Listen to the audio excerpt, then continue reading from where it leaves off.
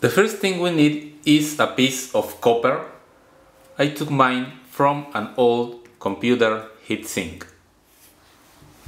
And we also need a piece of wood, and we need to glue the copper to the wood in this way. Now take a piece of thin copper wire, gauge 26 or 27 AWG, and bend it in this way.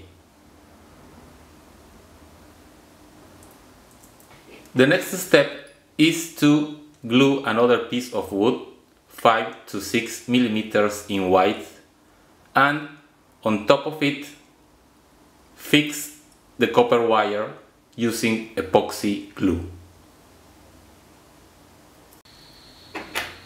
In order to finish our reed switch, we need to add a small magnet on top of the copper wire.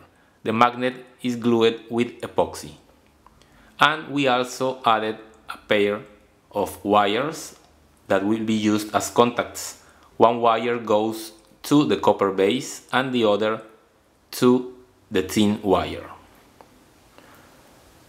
The distance between the wire and the copper base must be on the order of half a millimeter. It must be small. This switch works when we place a magnet near the other, and it will push this magnet and make contact with the copper base. Of course, you have to have the same polarity in order for this magnet to be pushed down. Let's see how our switch performs. The magnetic switch is connected to this small incandescent lamp and to our power supply.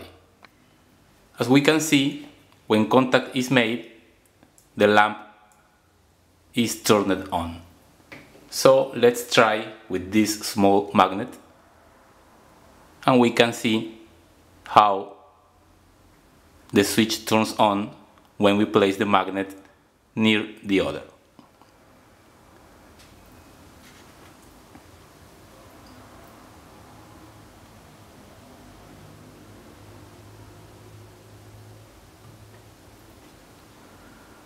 This is another version that does not need a magnet. We also have a thin copper wire that is wounded over a piece of metal that I took from a paper clip. We also have this other piece of copper wire. It is thicker and one end is in the form of a ring. This piece goes like this without touching the first piece of wire, and when we place a magnet, the metal part is attracted and the thin wire deflects, making contact with the copper ring. Here we have the finished switch. The contacts obviously are the two copper wires.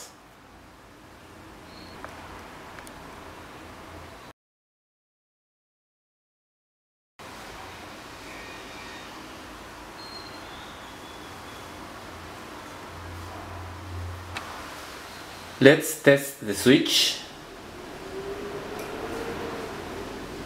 As we can see, it also works pretty well. In our next video, we will use this reed switch to make a magnetic linear motor.